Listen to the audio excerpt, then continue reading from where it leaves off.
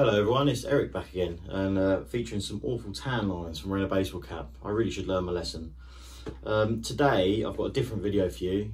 You might have noticed a while ago I did a 37 review video which sort of tried to keep to 10 minutes and get rid of the boring bits like unboxing and all that rubbish because no one is interested in that. So I thought I'd carry on with those sort of videos just on the sideline. So a friend of mine called Alan, who runs Model Railway Workshop on Facebook, it's a little page, if you give him a search you should come across it. Basically he takes on the DCC Sound and light fitting services that other people don't seem to want to do because they're too much hassle. So things like this, which is a Centenary Edition Smokey Joe from Hornby. Also here I've got also his Hornby Centenary Rocket, which also has lights and sound fitted, but that's for a later date. So I thought I'd just give you a quick look around it and show you the lighting and sound which he can equip your models with. So if anyone was interested in that, I will put a link in the description to his page. Yeah, it's just a bit of fun really, something a bit different. So stay tuned for that and we'll see how it looks. Cheers. So here it is then, Hornby Centenary Smokey Joe. Here's its certificate of authenticity, number 1020 of 2000 models. So get your hands on them while you can. You can see it's just an average Smokey Joe with a twist. As discussed, it's got front lights, rear lights. You see here, it also has a firebox flicker.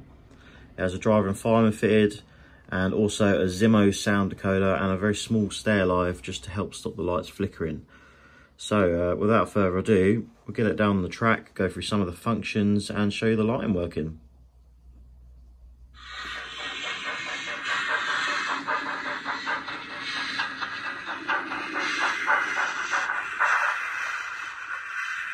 So here it is then, Smokey Joe. You can hear there we've got function 1 enabled, giving us the sound. If I press function 3 and then function 4, we've got a nice couple of whistles. Now onto the lighting. You can see here we've got a forward facing light on. If I change direction, we've got red for the rear. And the same is again at the other end, as you'd expect. Also with these, you can turn function 0 off. Push function 12 on and both lights will illuminate at the same time on either end. This is to give you the impression that it's a shunting locomotive, which I imagine for its size it probably would be used for in a yard or a siding. So that's what they're quite useful for.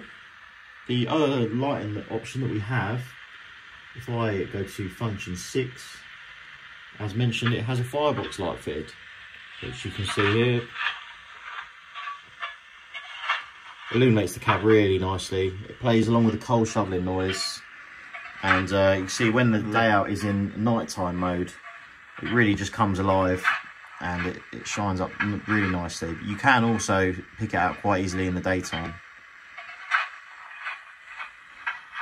The actual model itself, I'm actually really impressed with. For the price of it, the paint finish is really nice.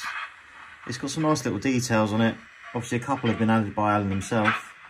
But for 40 quid, you can't go wrong with this. It also, surprisingly, runs very nicely.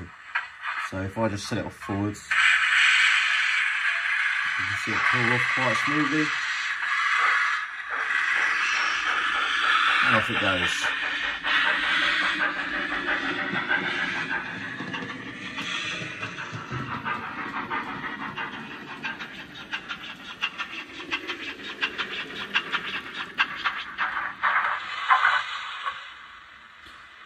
Now obviously being such a small loco, you've got to make sure your track is very clean because it has such a short wheelbase.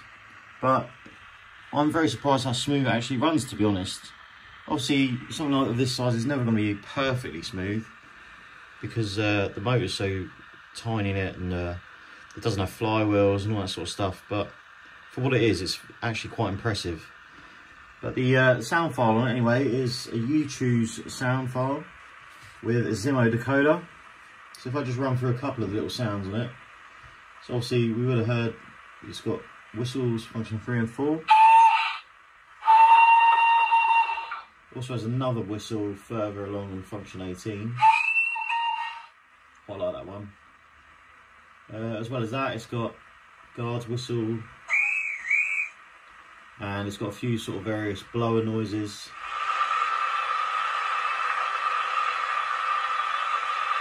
There's noises such as steam release, things like that.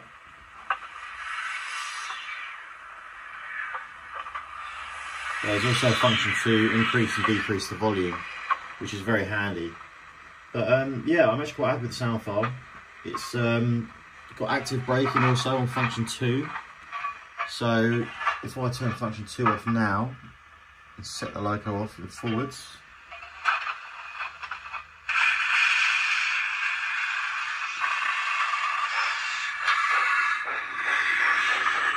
so if I take the power off now, you can see it just continues on its way until you then press function 2 and it will come to a stand.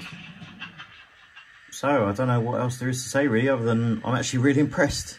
Alan's done an amazing job with this. You can see the lighting looks spectacular, the firebox is amazing, and the sound file and decoder install is obviously something that is very tricky to get right and to do, because these aren't DCC ready, so it is a custom job.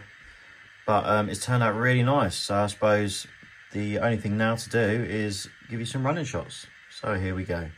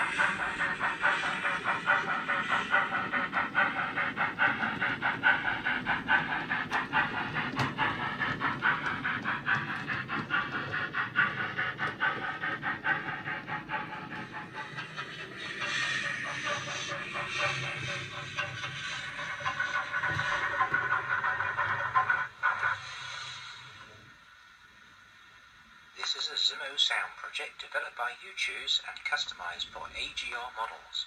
If you'd like to know more or have one installed in your models, contact Alan at AGR. So, I'm sure you'll agree that is pretty awesome. It's something completely out of the norm that I've not seen anyone else attempt on one of these, especially with it being such a new model. I don't think anyone has actually even DCC'd one, let alone put sound in, so it's really interesting to see. Obviously, you get what you pay for, and it's not cheap to have this work done because it's so tedious and it's very time consuming. I think the rough cost to have sound and all the lights fitted is probably somewhere around £150. Obviously the model is only £40 initially to buy, but for 190, 200 quid all in, you've got a complete DCC sound and lights steam engine, which actually runs fairly well. So the sound file in it is by UChoose. It is a LSWR Adams B4. You can see it comes with loads of paperwork on how to set the CVs up and all that, so you can fine tune it to your needs. Really impressed with it. Obviously I normally use ESU in my decoders, but there's nothing wrong with Zimo at all. It's just my personal preference and it works great. But yeah, so the next video that I'll probably show, other than any Harefield updates, would be another of Alan's creations, which is Hornby's Centenary Rocket, which has also got lights and sound fitted. Remember to check out his page, Model Railway Workshop on Facebook. He does all sorts of stuff like Wickham trolleys, obviously a Smokey Joe, Rocket, all sorts of that kind of stuff that's very fiddly and tedious. Also check out AGR Model Shop, where this loco was sourced, and he has some great deals on locos there, so make sure you check that out. But thanks for watching, and I'll see you again soon.